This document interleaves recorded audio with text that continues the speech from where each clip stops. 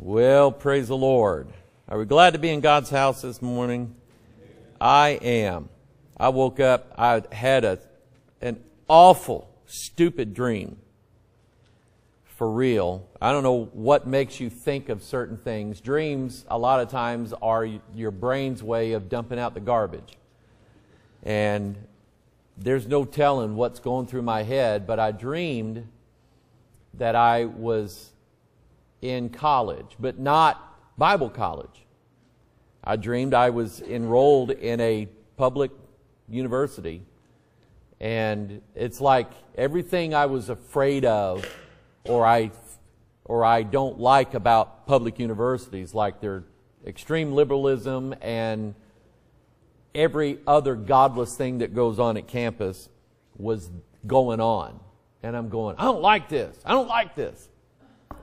And I'm thinking, so why am I enrolled in college? I had no idea. So you wake up and then you're going, where in the world did that come from?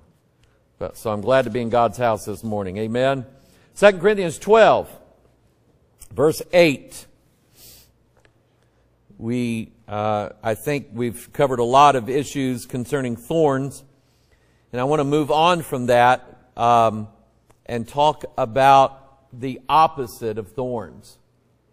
In this case, the opposite of those thorns is how God answered Paul's prayer. 2 Corinthians 12, verse 8. For this thing, meaning his thorns, and the messenger of Satan, which was a devil. It was an evil angel. For this thing I besought the Lord thrice, that it might depart from me. 3 times. And he said unto me, my grace is sufficient for thee, for my strength is made perfect in weakness. So then Paul responds, most gladly therefore will I rather glory in my infirmities, that the power of Christ may rest upon me. Therefore I take pleasure in infirmities, in reproaches, in necessities, in persecutions, in distresses. Let's count those. Infirmities, reproaches, necessities, persecutions, distresses. 5 things. The 5th time Noah's name is mentioned. This goes back, if you study Genesis 5, you know that there's a lineage given. And each person in the lineage in Genesis 5 is mentioned 5 times. Now, I don't see an accident here. I see a purpose. And the 5th time they're all mentioned, they die. Because it says, when it mentions Adam, the generations of Adam and so on, Adam lived so on and so many years. And then the last thing it says, and Adam lived 930 years and he died. And then after that, it talks about Seth, his son. Seth's mentioned 5 times, and it says Seth lived so on years and he died. And then Enos. Enos lived so on years and he died. And it repeats that pattern. Enoch breaks that pattern. Enoch doesn't die, 5th time he's mentioned. And then Moses breaks that pattern, because it mentions Moses 4 times in Genesis 5, Noah. Mentions Noah 4 times in Genesis 5. Then in Genesis 6, the 5th time Noah's mentioned, it says, Noah found grace in the eyes of the Lord. Okay? And we know then that Noah is spared. And I'm going to touch on that a little bit later on. But then we know that Noah was spared from dying the way everybody else died, and that is in the flood. So, in all of these things, you not only count them, but enumerate them, or look at the definition of them: infirmities, reproaches. Infirmities are sicknesses, diseases, or we can have an infirmity of sin. Sin is an infirmity. In infirmities, reproaches, necessities, persecutions, distresses, and the word stress is in distress. So if you have ever had stress or distress, that's common to man. People have those. If you've ever had those, then you are, I won't say you're in luck, I will say you're blessed, because God has a remedy for that. And God's remedy sometimes is not in removing the stress or the source of the distress. Sometimes God will leave it there. So let me deal with this subject for a little while today. There are those, and they're fed by the TV preachers, who have been told and they have been led to believe this thing, even though it never works. They have been told and they believe that if you say something forcefully enough with God, that God must then do what you tell Him to do. They call it faith-filled words. They call it word faith, whatever, believe it, name it, claim it. There's lots of names for it. Some of them are meant to make it look good. Some of them are derogatory, but there's a lot of names for this. But it's the idea that says that if you ask God with enough faith, then God will absolutely give you everything you ask for. And they lay this thing on people that if you're poor or you don't have enough money, then it's your fault because you obviously haven't asked God with enough faith. You obviously didn't believe God could do this for you, which is why God didn't do it for you, is because you didn't believe enough that God would do it for you. You and people like Joyce Myers and others will teach this idea that if you say negative words, that cancels out the positive faith words that you said, which is another reason why you're not getting rich, like they're getting rich. I mean, it works for Joyce, right? It works for Joyce, and it works for Creflo Dollar and all these other people who are named after money. It works for them, and it works for them because they've conned you into believing that if you send them a large amount of money, then you'll get a larger amount of money. And that never works. But they're rich. So it works for them because you never hear them say anything negative on their TV program. It's all positive. It's all good. And they tell you, and one of them, Robert Tilton, he was like one of the worst of the worst. He was such a money grubber. And he claimed that he was taking this money and using it in all these foreign mission projects. And they investigated him. They found out it wasn't true. He was hoarding every bit of this to himself. But Robert Tilton always talked about you performing your vows. And your vows were, if you asked God for, $10,000, then that was a vow that you made to God to give God $10,000 so you could get more out of Him. And you had to pay your vows. And he read verses, just about every program, verses out of the Bible that talked about fulfilling your oath and fulfilling your vow, which meant writing him a check. And it works for them, but it doesn't work.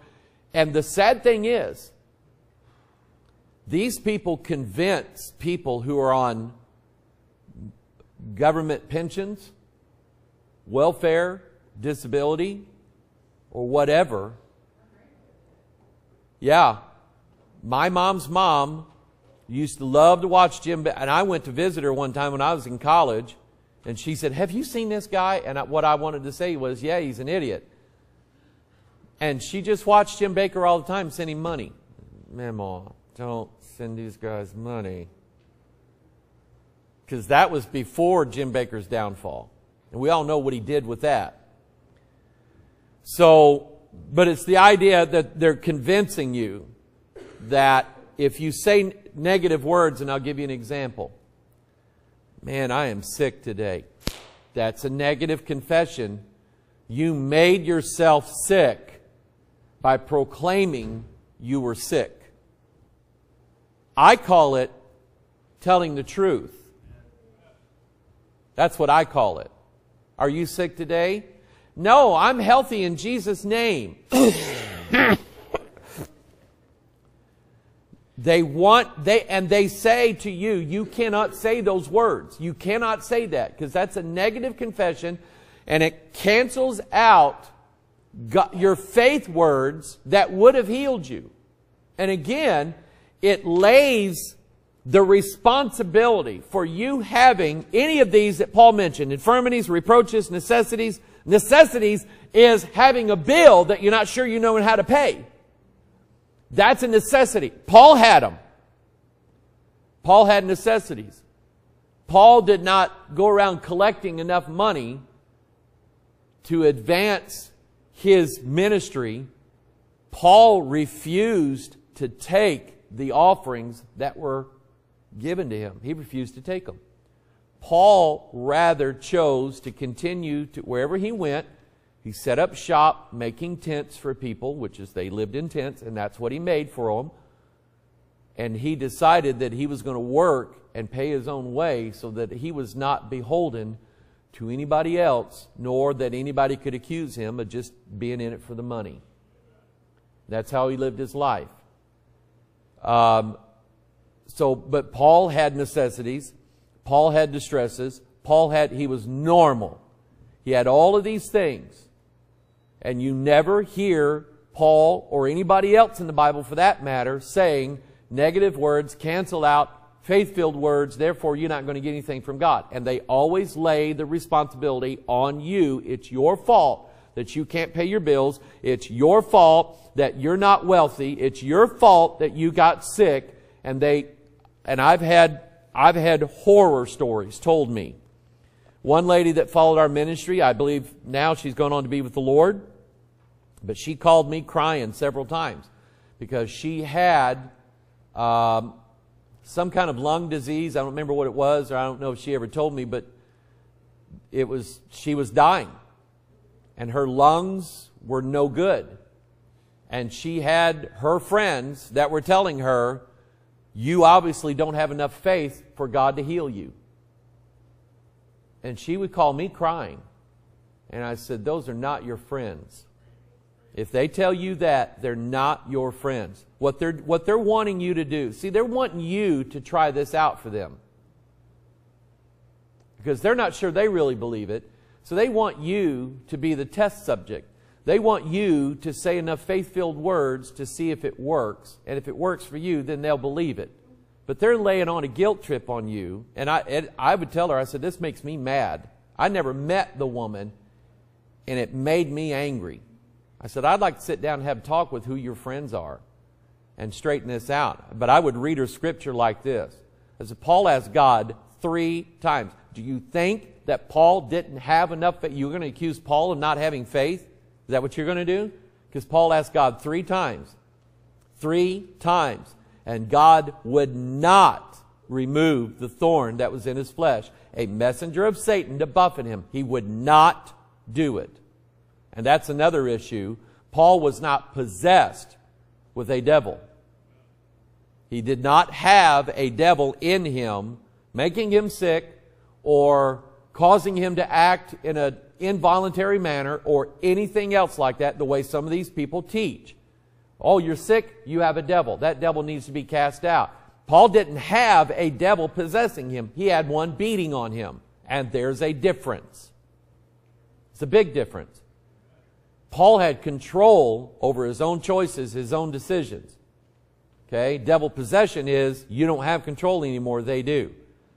But they tell you you have a devil and you got to cast that devil out. That devil needs to be cast out. You'll see people like Ernest Angley and others casting out devils of deafness or devils of back injuries and all of this stuff. And it's a show.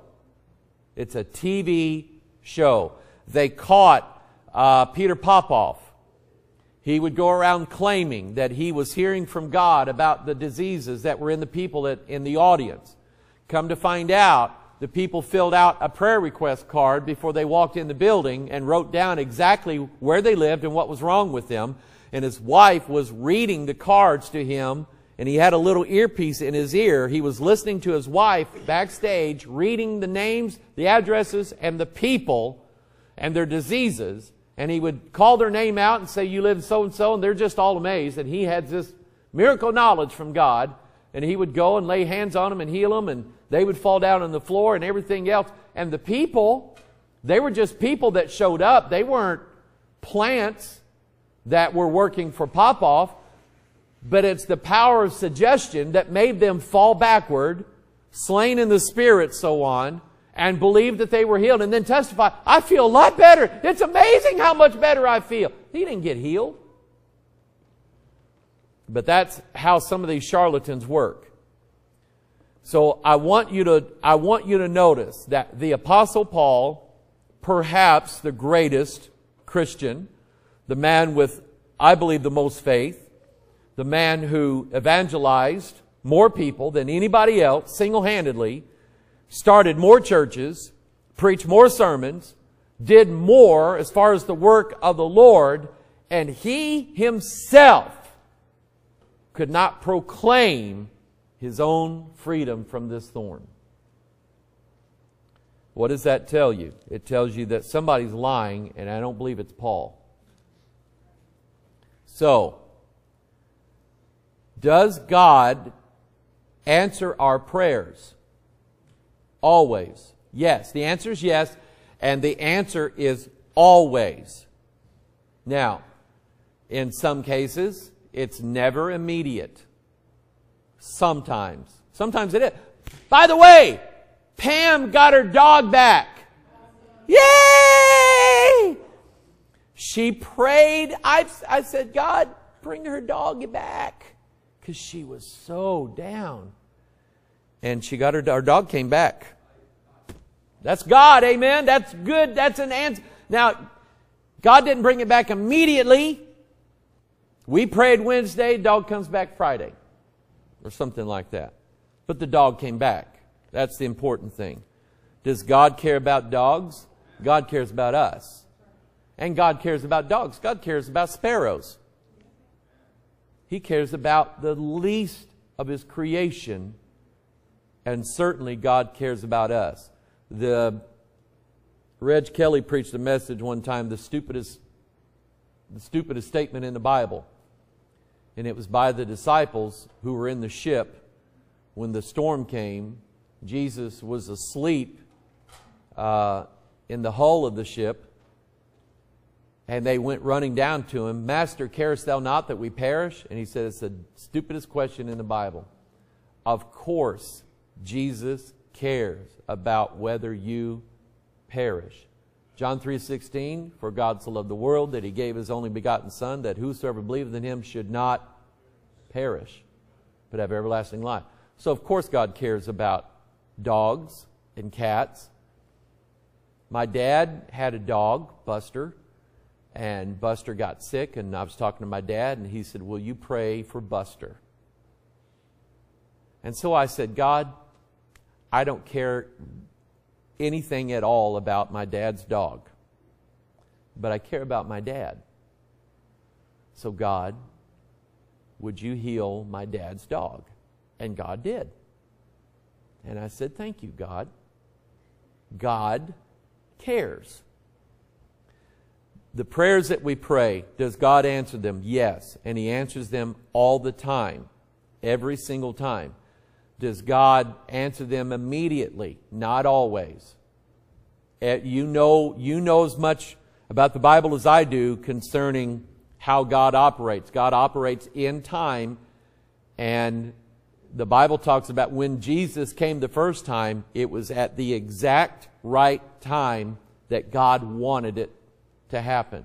When Jesus comes the second time, it is going to be at the exact time that God wants it to happen.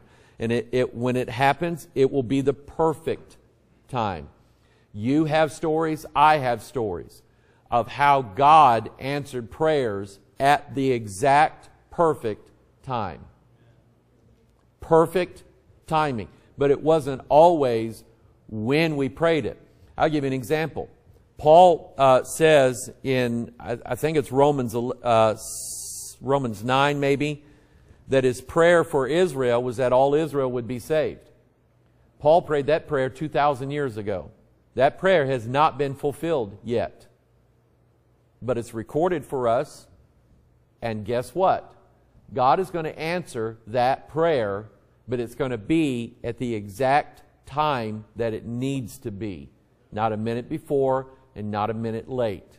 So, when God answers your prayers is up to God, but trust Him that He does everything in perfect time. I'll give you another example. It did not rain before Noah got all the animals on the ark. God did not shut the door prematurely. God did not shut the door of the ark too late. He closed it at the exact right time.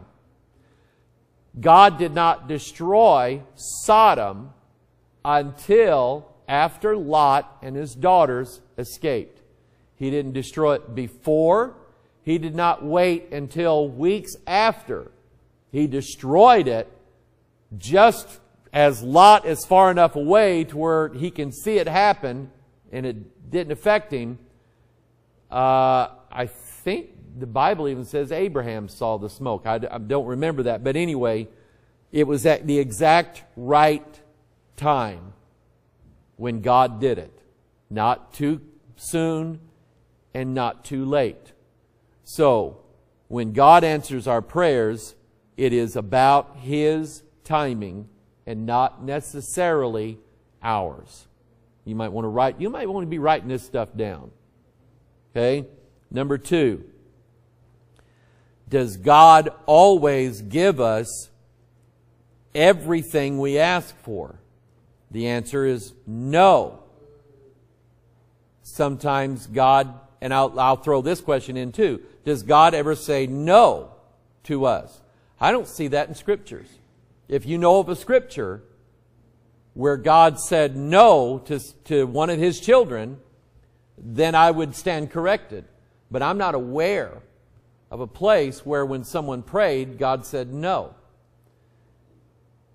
When we asked for things from God, and I've even been told this too, that you have to get specific with God. You have to narrow it down and ask God very specifically exactly what you want God to do.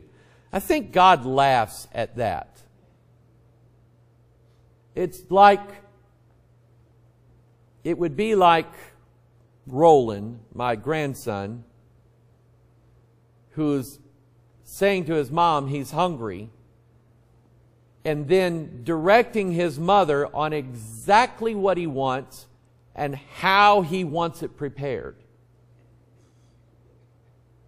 Okay? Excuse me, Mother, you're overcooking the peas.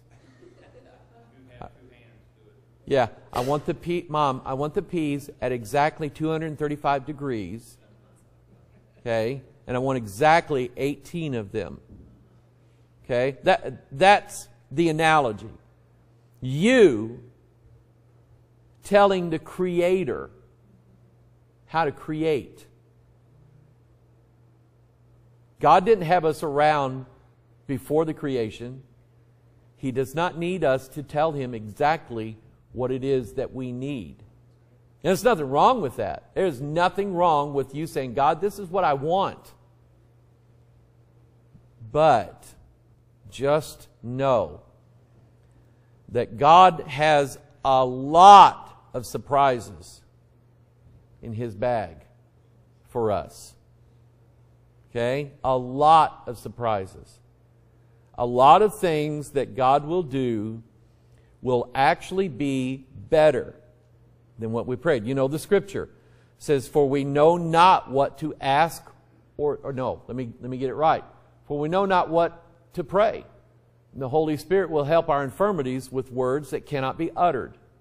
If it says it cannot be uttered, it doesn't mean that we have to try to utter them. It means that the Holy Ghost can actually say our prayers better than we can say our prayers. Okay? Which is why I'm not a fan of pre-written prayers, like in a church service. And some of the more orthodox services, everything's a ritual. They have a prescribed prayer that is written out that the minister will speak or the congregation will speak. Now, everybody say this prayer, say these words. When Jesus gave us the Lord's Prayer, He did not say these words. He said, when you pray, pray after this manner. In other words, He gave an example, but He's not demanding that we stick to those exact words. Our Father which art in heaven. But you're given an example. Number one, in your prayer, praise and exalt God and recognize that He is God alone and that He's way up there and you're way down here. Number two, give us this day. Give me what I need today. What about tomorrow? You pray it tomorrow. Pray the same thing you prayed today. Pray it tomorrow. It worked today. It'll work tomorrow. Then He throws in forgiveness and repentance. That's necessary. If you're going to pray and ask God for things for yourself, why don't you be willing to give to others, like forgiveness? Okay? But He didn't say pray these exact words. And so I just don't like. Prayer should come from the heart and the Spirit, not from a piece of paper that somebody else wrote out for you. Because if we think that God automatically responds to the paper prayer, we're wrong. And they have some prayers that they call a prayer of invocation. And I'm not a big fan of that one either. Because it pretends to invoke God's presence or invoke God doing something, when I don't think that we're the ones who get to command God to do what He's going to do when we want Him to do it. So I'm not a big fan of what they call an invocation prayer. Now, I may be overanalyzing that, but I just don't like it. I think if we're going to have a service and we want God to show up, let's ask God to do something for us. There's nothing wrong with asking. But to think that just because we read this prayer out loud, that God automatically has to kick in gear now because it's 10 o'clock, God needs to show up now because we're all here. I just don't like that. I don't think we are in any position to demand God do anything. So, just some things there about prayer. But the point I want to make on this one is ask. Ask for little things. Ask God for big things. Learn to do both. Ask God for everything. Learn to do it all. And then trust that God will do it. If you ask God to do something, then let God do it. Don't assume that, and some people will tell you, well, God's waiting for you to take the first step. If I knew how to take that step, I would have done it already. That's why I'm asking God. I don't know how to take the first step, where to take it, when to take it. So that's why I'm asking God. And I'm serious. If you ask God for something, let God handle it. There are times, pastors deal with people. And sometimes people don't act the way they should in the church. And call me a chicken or call me whatever. But I think I have a track record of when I try to fix people's problems, it usually turns out worse than before I got involved. And I have learned that if I think somebody's not doing right or acting right, I think it's better for me to ask God to fix them or change my attitude about them. And that even works in mine and Lisa's relationship. We don't always agree. We don't always please one another. And I have learned that the Bible says, dwell with them according to knowledge, and you got to know the Colliers and the Leonards. And I learned them, and I know my wife, and a lot of times it's best that I just ask God to work in her and do something in her, and likewise her with me.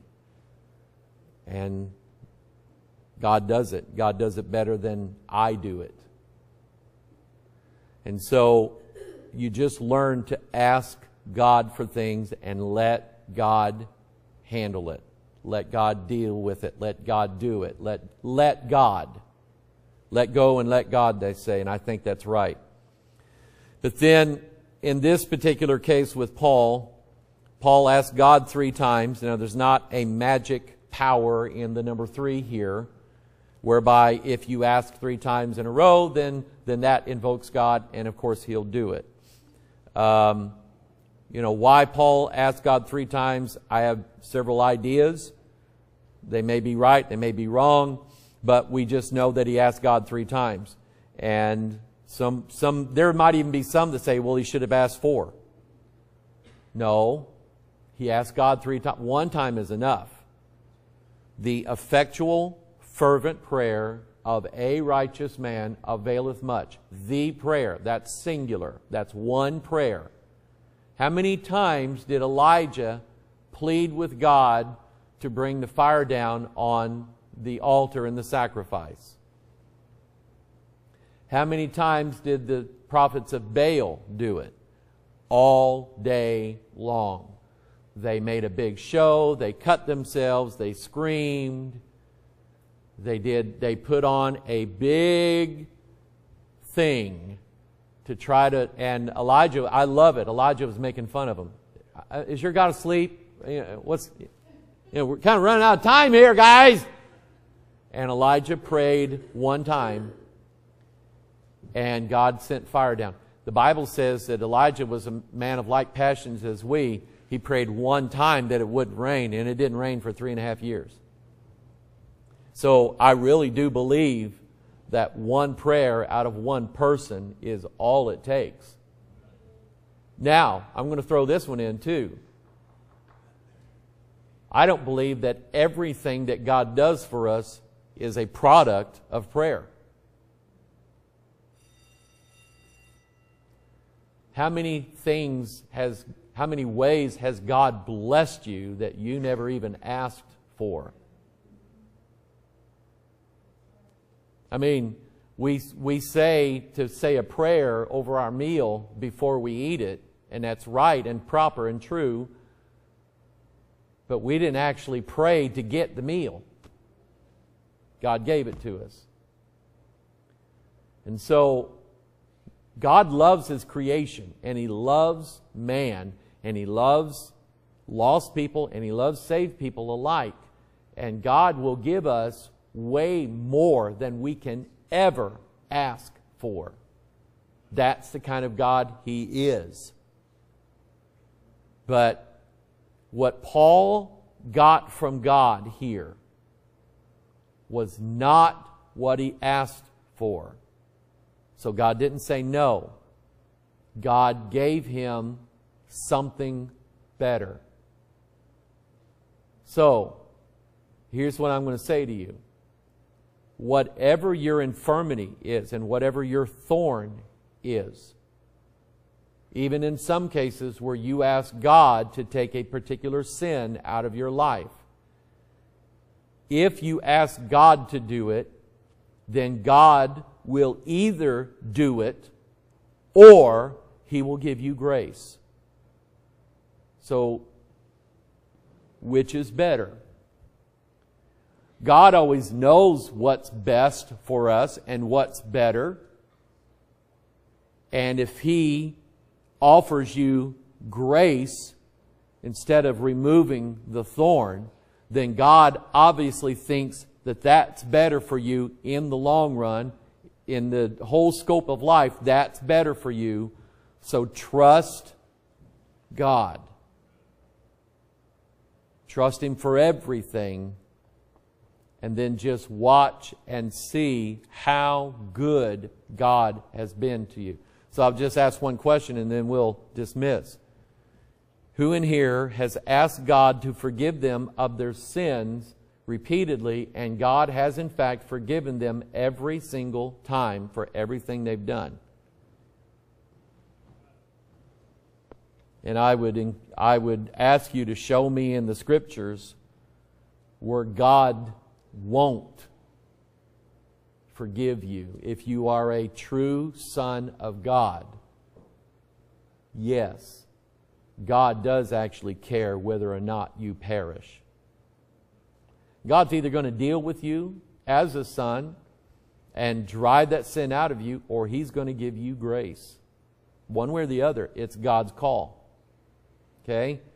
Now, if you start thinking, well, then can I sin all I want to? Try it. Let me try it, and we'll see how it works for you. Because if you can handle the punishment, be my guest. Father, You are indeed better to us, Father, than we could have ever asked. Lord, I have things that I'm blessed with in my life that I never even thought to ask You for, and You gave me. Father, the blessings that You have poured down on me, I say to You and in front of all these witnesses, I didn't deserve one of them. But You've been better to me, Father, than I've ever asked You to be. You have done for me things that I had no idea that You would do. And You have always forgiven me. Always. So, Father, I stand before You and with these witnesses and say, God, You have truly, Your grace truly is sufficient. Even, Lord, if I have infirmities and distresses and necessities, having grace in my life is far better than taking all of these away from me. So, Father, I stand here, but by grace alone. Father, teach us grace. Teach us just how good You are to Your people. How good You are to even people that don't even believe in You. You're good to them as well. Father, bless Your word today.